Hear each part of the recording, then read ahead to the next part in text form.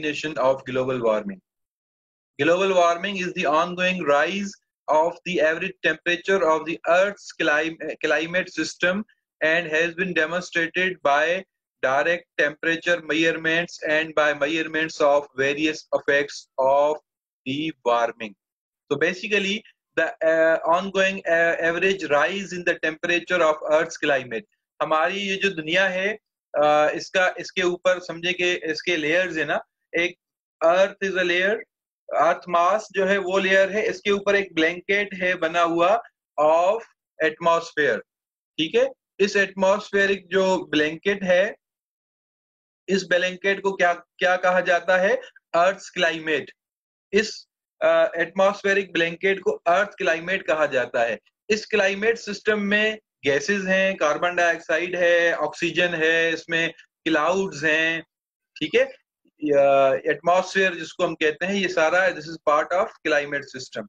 अब इसका जो एवरेज राइज है in temperature in last decades या इन लास्ट सेंचुरी, उसको कहा जाता है global warming. It is warming up, वो बढ़ रहा है एवरेज टेम्परेचर, और उसके जो इम्पैक्ट्स हैं ये आप देख सकते हैं इस डायग्राम में कि किस तरह जो है ह्यूमन ड्राइवर्स इस एक्टिविटी को, इस टेम्परेचर को ऊपर लेके जा रहे हैं। -0.2 डिग्री और उसके बाद 0.2, 0.4, 0.6, 0.8 एंड 1 डिग्री सेंटीग्रेड तक आप देख सकते हैं कि एक्टिविटी है फ्रॉम 1880 टू 2020। ये इवन 1 डिग्री जो इंक्रीज है, इससे बहुत ज्यादा इफेक्ट्स आते हैं एनवायरनमेंट में हमारे।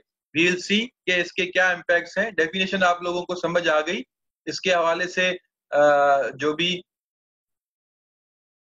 चीजें हैं वो इंशाल्लाह मैं आपसे डिस्कस करूंगा।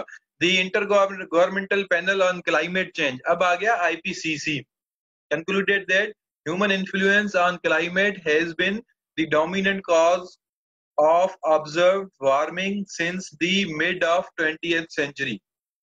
ह्यूमन इन्फ्लुएंस सबसे ज्यादा अफेक्ट कर रहा है ग्लोबल वार्मिंग को।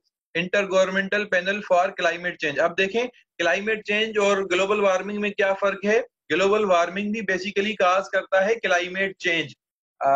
तो क्लाइमेट चेंज का जो ओवरऑल कॉन्सेप्ट है that is global warming plus the pollutions जो हम क्रिएट करते हैं, वो एयर पॉल्यूशन, नॉइज पॉल्यूशन, इसके अलावा हम जो लैंड मास को जो है डिस्टर्ब करते हैं, डिफॉरेस्टेशन हमने जो की है पिछले एक सदी में, और इंडस्ट्रियलाइजेशन की है उसकी जगह, that is कम्युलेटिवली called climate change. और इस क्लाइमेट चेंज की वजह से क्या हुआ है पिछली सदी में और इस सदी में, जो सबसे एडवर्स चीजें हैं वो ये हुई हैं, बहुत ज्यादा अब एक्सट्रीम वेदर जो है एक्सपीरियंस किया जा रहा है दुनिया में।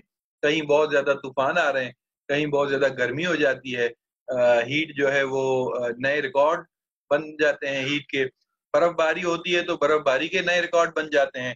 तो ये जो एक्सट्रीम एनवायरनमेंट है, एक्सट्रीम वेदर है, that is product of this climate change and global warming has accelerated this climate change. बिल्कुल ठीक है मीसम, बिल्कुल सही कहा आपने। जी हाँ अरुसा, सही कहा। ड्रॉट आपने देखा होगा, फिर सैलाब आते हैं, फ्लड्स, वो आपने देखी। लास्ट ईयर जो बर्फबारी हुई है दैट वाज अमेजिंग, इतनी ज्यादा बर्फबारी, रिकॉर्ड टूट गए। गर्मी जो होती है हर साल, वो हर साल नए रिकॉर्ड्स बनते हैं गर्मी के, 2 हाईज एंड 2 लोज, एक्सट्रीम्स। जी बिल्कुल। Now this is the diagram. Now this is the diagram. You can see Earth, land and ocean surface warmed on to an average of 14 degree centigrade. This is greenhouse effect. आप देख सकते हैं ये greenhouse effect इस diagram में understand करें। ये solar radiation है, solar radiation absorb by the earth, ये यहाँ से आए, अर्थ लैंड ओशन सरफेस ये वार्म होता है सोलर रेडिएशन से। एज अ रिजल्ट ये जो हमारे ग्रीन हाउस गैसेज हैं ये इस एटमॉस्फेयर में अवेलेबल होती हैं, डायरेक्टली रेडिएटेड फ्रॉम सरफेस। ये जो सोलर रेडिएशन है they are reflected and send back to